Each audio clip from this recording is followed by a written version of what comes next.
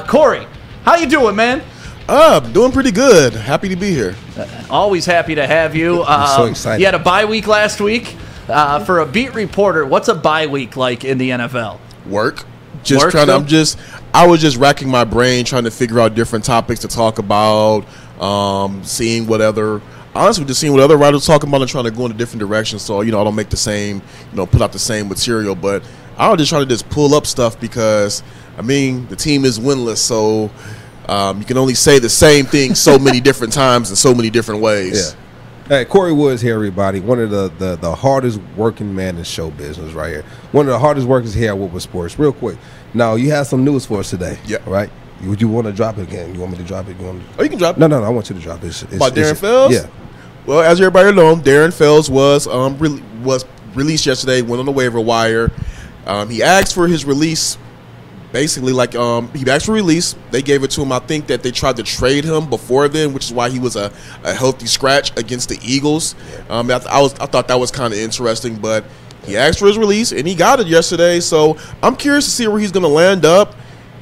I didn't see much of him really this season. It was barely out there. So my question to you: do you think him requesting for this trade is because they're not playing him, or do you think it's some type of issue within the locker room, or you think it's just purely based on his skills on the field, and that's why they're releasing him?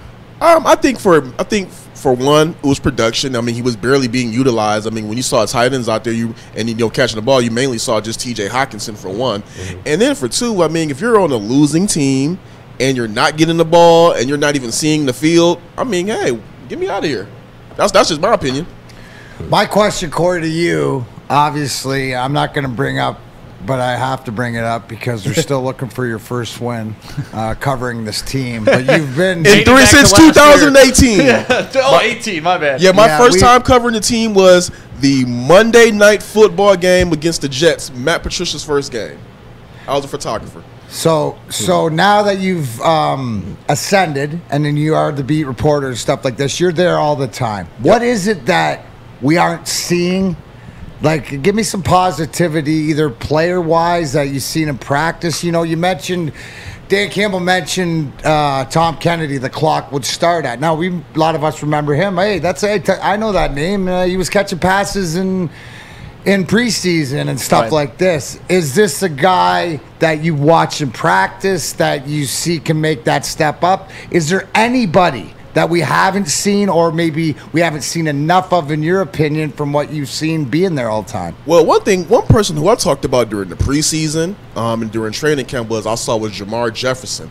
I felt that he was not being utilized enough. Now, granted, if you go back and look at his college film, he wasn't that type of guy catching passes out the backfield and whatnot. But I said from what I saw in practice, I could see him in like a Theo Riddick type of role. And he was not activated for a very long time. Something that Deuce Staley talked about, because he said Jefferson came to him and made his issues well known about not being activated. And what happens? Jefferson gets in the game. He does a little something, but I guess he also made got a touchdown. He also apparently made a mistake out there. I didn't catch it, but apparently made a mistake out there that Staley got at him for. But I felt that he was a guy that they should have been utilizing a lot more, because if Jared Goff is going to be doing this, the dinking and dunking and the short yardage passes, I saw the report that you now see him gaining with Khalif Raymond and Amon-Ra St. Brown. I saw that in practice in the training camp, and it was just kind of odd to me that he was not utilized. So that's one guy that I would like to see utilized a lot more if they're going to continue this short yardage passing and whatnot.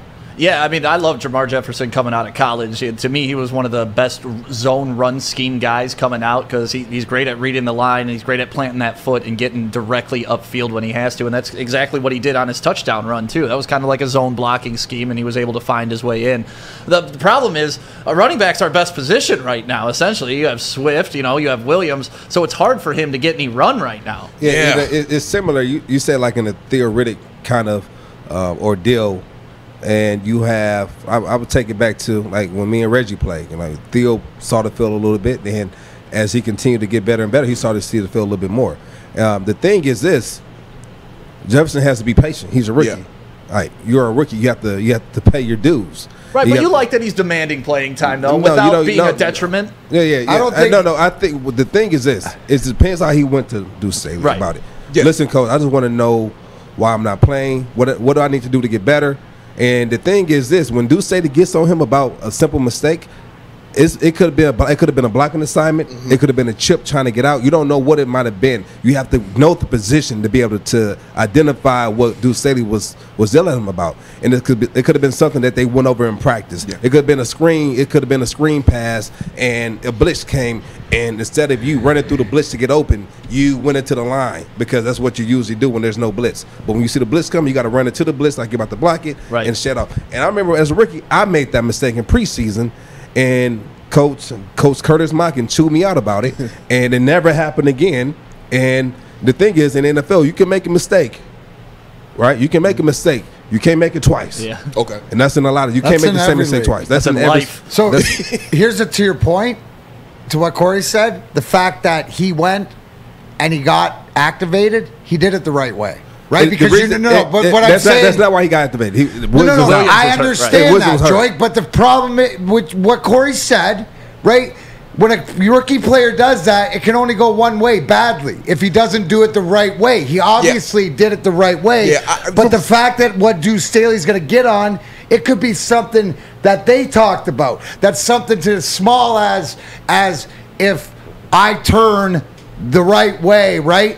But if I don't present myself and open up for the pass from Lidstrom, right? If I turn my back, I'm going to get in trouble. Some little subtle thing that Deuce Staley probably told him a million times, or something that he had to switch the way that he did things so that it'll end up like that. But what I'm saying is that it doesn't ever happen to the fact that a guy will get activated or whatever else by not doing it the right way, especially a rookie. Yeah, he would have got buried if he went in there demanding stuff. No, he's not. He's just, we drafted him, which he was a 7th round draft pick. Usually when you get drafted anywhere past the 5th round, you just don't want to get drafted, so you can choose what team you can go to, right? But he came here. It was a good. He's in a good situation. He's with. He's on a team to where. In the past, you have running backs that have been known to be somewhat injury prone. Yeah. And so at some point in time, you're going to get called up. Just wait your time. It's going to happen. Be patient. But when you're on a team that's not winning, right? You're on a team that's not winning. We're 0-8.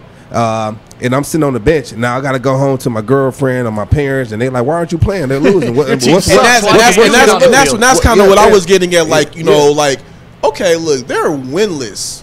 Why not start turning over every stone and seeing, okay? Because right now, like he said, the run game is our best position, and give and take, the O line might be our best unit. It might be our best unit, right? But when you have two of your best O linemen down, and then your other O lineman playing through I don't want to call it an injury, but playing hurt. It's tough to get that run game going. So what would your advice be to Jamar Jefferson in this situation that he's in right now? I think he's doing everything the right way. Just go out there when you get the opportunity. You don't have to, they see you in practice. They know what you can do, right? They know what you can do. Just wait your time. The injury rate in the NFL is 99.99999. Especially at the running back position. In the running back position, it's 100%, 100% chance that somebody's going to be injured. So when you get hurt, or a running back gets hurt, just know that you're going to be the first person they bring up. And don't fumble.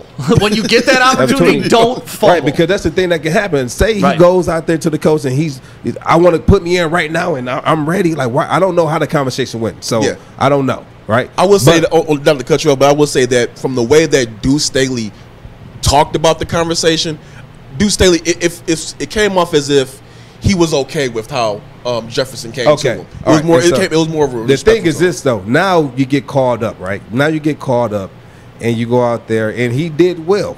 But say something else happened, and they get down there and they fumble. Now you ask me to put you in here, and you go out there and do that. Like the thing is, the best thing to do in this type of situation, just sit back, evaluate, continue to learn the game. When you get in, never look back. Yeah, never look back. I love it. My question to you, George, does the fact that a lot of these fringe guys, whether you're wide receiver, tight end, running back, or defensive back, special teams, if you're a special teams guy, that helps you get, right? That's the thing, right? Play special teams, make an impact there, and eventually, if you're doing well there, they're going to keep you on the team, and as long as you can stay on the team, you're going to get a shot eventually. I didn't get my first NFL carry, guys, until my 3rd year in the NFL.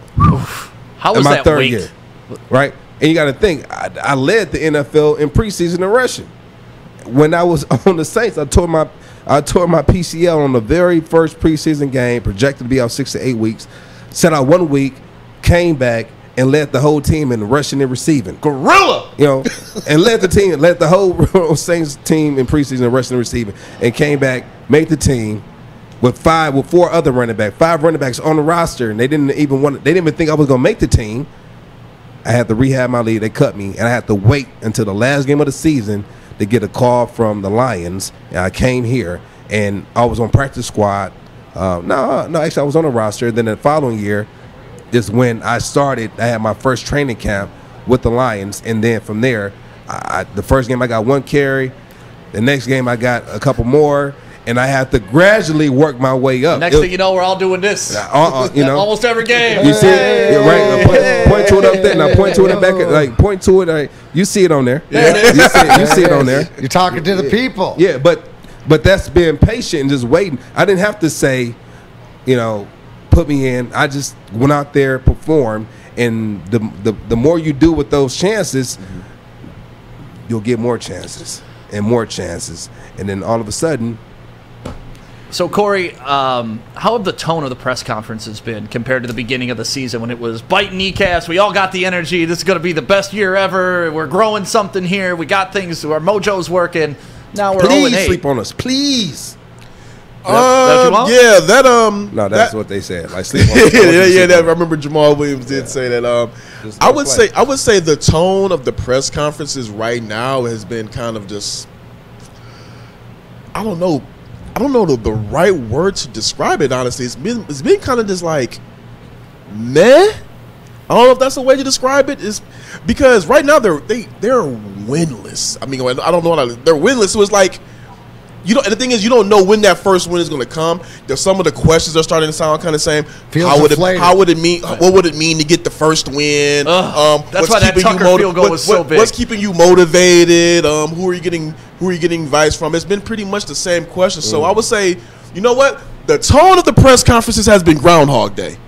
There we go. There you go. It is crazy when you look up the Lions' schedule and it's just L all the way down. Like, and it's like, you know, holy hell, we're 9 weeks in and we haven't won a game. You know what I blame that on?